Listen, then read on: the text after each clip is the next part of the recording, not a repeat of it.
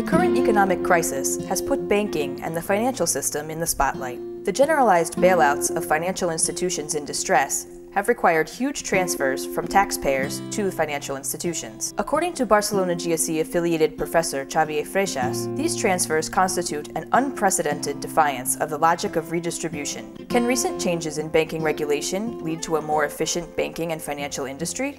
Never so few owe so much to so many. Let me explain what I mean by that. The crisis has been an eye-opener to political powers all over the world. When I first heard President Barack Obama state that never again will the American taxpayer be held hostage by a bank that is too big to fail, I thought we were on the right track.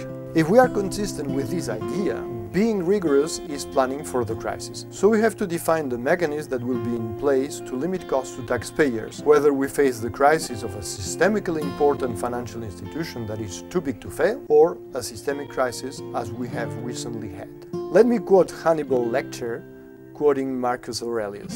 Of each particular thing ask, what is it in itself? What is its nature? So let's consider what is the root of the problem. We want banking regulation because the bank's bankruptcies have huge social costs. This is the case because bank depositors are their clients and don't view their deposits as a speculative investment. The cost of a bank's bankruptcy is also important as it may impair the well-functioning of the payment system, which means that some households and firms are then suddenly unable to enter into a commercial transaction.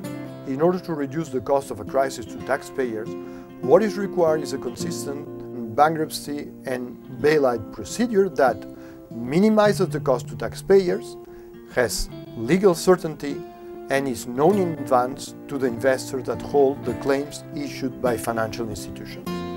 This means that the bankruptcy code for banks has to be different and that it has to contain special clauses to cope with systemically important institutions and with systemic crises. It also has to cope with the issue of cross-country bankruptcy, that means harmonizing the bankruptcy codes all over the world.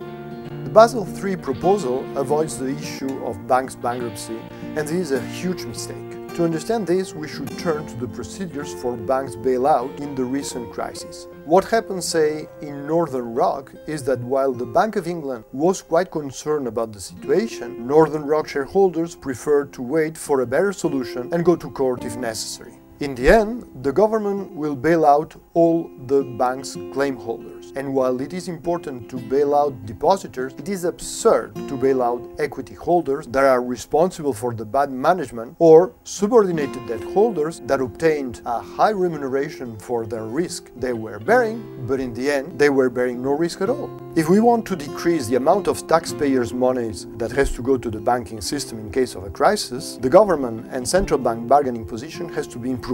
And for that, the only way is to define clear-cut rules for the resolution of banks in distress. If the negotiation process between the government and the shareholders is not successful, then bankruptcy rules have to be applied immediately, and the bank has to be automatically nationalized for a short period, what we call a bridge bank operation, or it should be split into good bank and bad bank, with all equity holders and long-term bond holders having their claims in the bad bank.